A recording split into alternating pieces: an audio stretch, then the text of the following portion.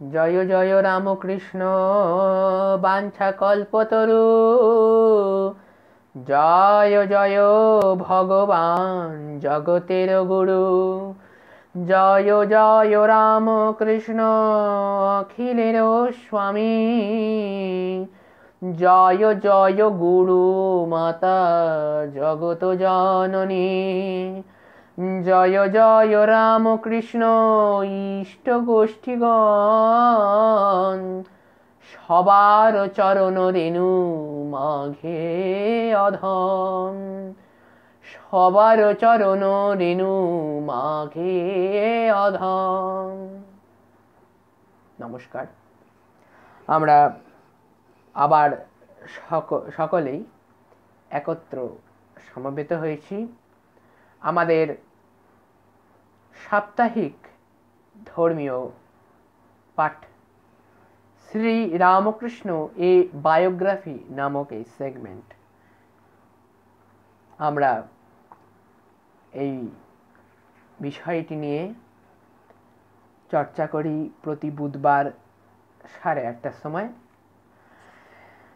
অন্তিম অধ্যায়ের বিষয় হচ্ছিল গড ইনটক্সিকেটেড স্টেটের মধ্যে তন্ত্র in the life of Shri Ramakrishna, এবং আজকে আমাদের বিষয় হচ্ছে Vaishnava disciplines. After completing the tantric sadhana, Sri Ramakrishna followed the Brahmani in the disciplines of Vaishnavism. The Vaishnavas are the worshippers of Vishnu, the all-pervading, the supreme God, who is known as the Hari and Narayana of Vishnu's various incarnations, with two of the largest number of followers are Rama and Krishna. So mainly in these incarnations of Hari, Narayana, Rama and Krishna, one of the famous, we can say, thus that song is made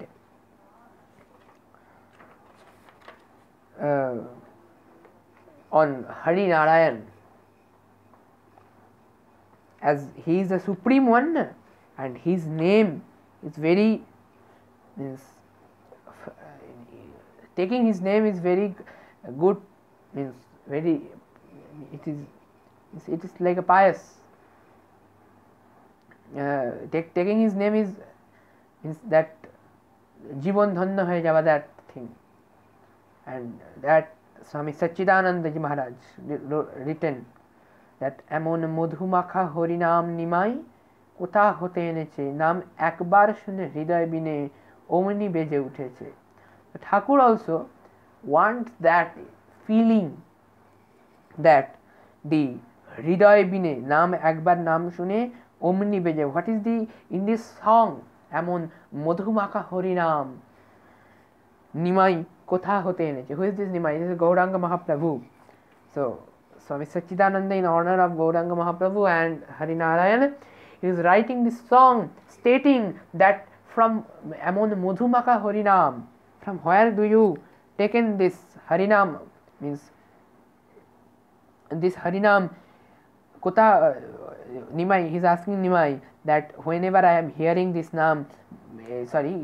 whenever I am hearing this name, I am out of consciousness, unconscious, in an unconscious state. Then it is saying that the harinam, so Gauranga Mahaprabhu have clearly defined this Harinam, and before also we have heard about Harinam, but now again we are hearing that difference of experiences at different level. In this line it is stating that বহুদিন শ্রবণে শুনেছি ওই নাম, কভু তো এমন করেনি পরাণ, আজ কি যেন কি এক নব ভাবোদয় হৃদয় মাঝারে হতেছে. It is stating that I have heard this Harinam many times, but never ever I have gone out of my mind. Today, in my conscious is not with me. I am fully unconscious with this hearing this name. So Thakur also wants to go into that state, and he is also stating that ki jeno kohiche mor kane kane parer upaye holo eto dine aaj প্রেমের পসরা ধরি নিজ শিরে প্রেমের ঠাকুরে এসেছে. It is stating that somebody is telling, but I'm unaware of who is telling, but anyone is telling in my ear that the moksha, path of moksha is there in front of my door. পারের উপায় হলো এত দিনে. What is পারের উপায় হলো এত দিনে? The moksha power, অর্থাৎ বৈকুণ্ঠে গমন করা, শ্রী রামকৃষ্ণ লোকে গমন করা. Thakur has experienced this state, thus this life, part of life of Sri Ramakrishna. This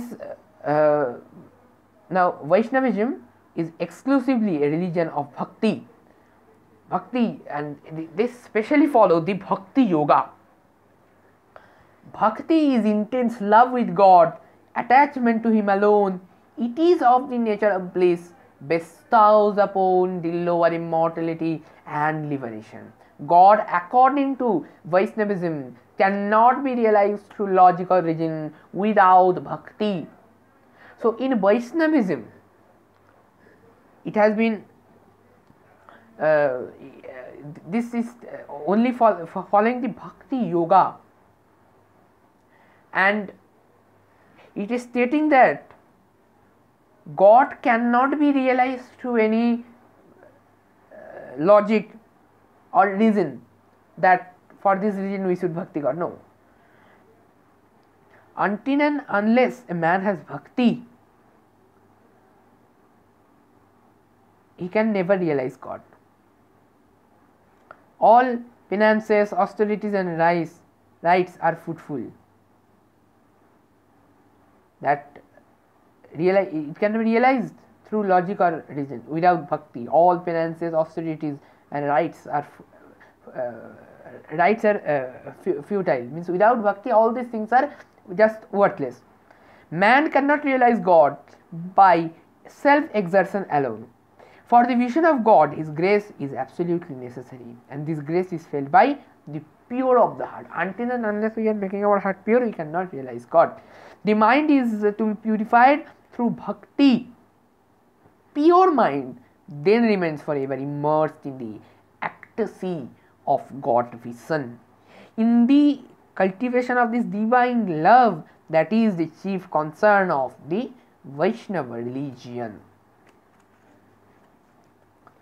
There are three kinds of formal devotion: tamasic, rajasic and sattvic. If a person, while showing devotion to God, is actuated by ignorance, jealousy or anger, then his devotion is tamasic, since it is influenced by tamas, the quality of inertia. If he worship God from a desire of fame or wealth, from any other worldly ambition, then his devotion is rajasic, since it is influenced by raja. And if a person loves God without any thought or martial gain, if he performs his duty to please God alone and maintains towards all created beings the attitude of friendship, then it is called sattvic. So in krodh or any anger we are doing, jealousy, that time it is tamasic, the tamogun. If when it's case of rajgun, that time the bhog, abhilasa, and if it is pure, just pure to worship God and that following serving the needy, that is called the sattvic.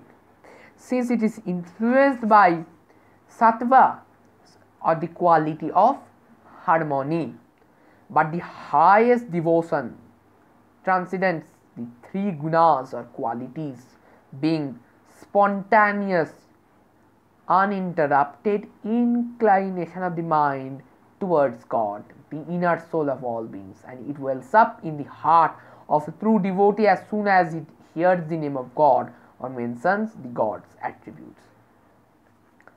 So today this part only, next day we will continue with this next part.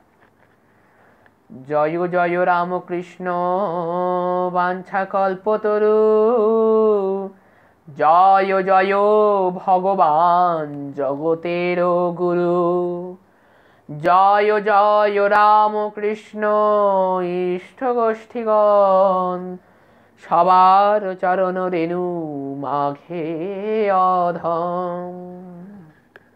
Namaskar.